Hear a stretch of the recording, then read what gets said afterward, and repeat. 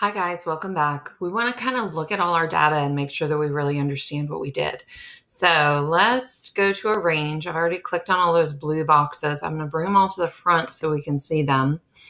When we removed 50% of our paper, our actual height got smaller.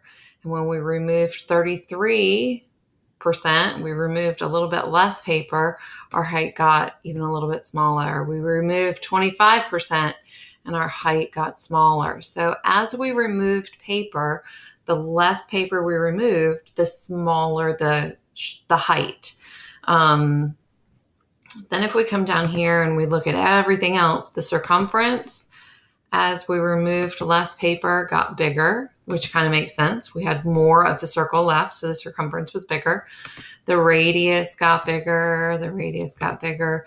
The diameter got bigger because that circle along the bottom, which meant that if that circle at the base was bigger, it had a bigger opening, right? The lateral area, we had more paper left over. We took out less. So our lateral area got bigger, our surface area got bigger.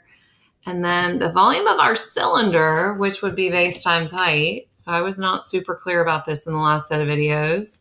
Base times height is for a cylinder, right?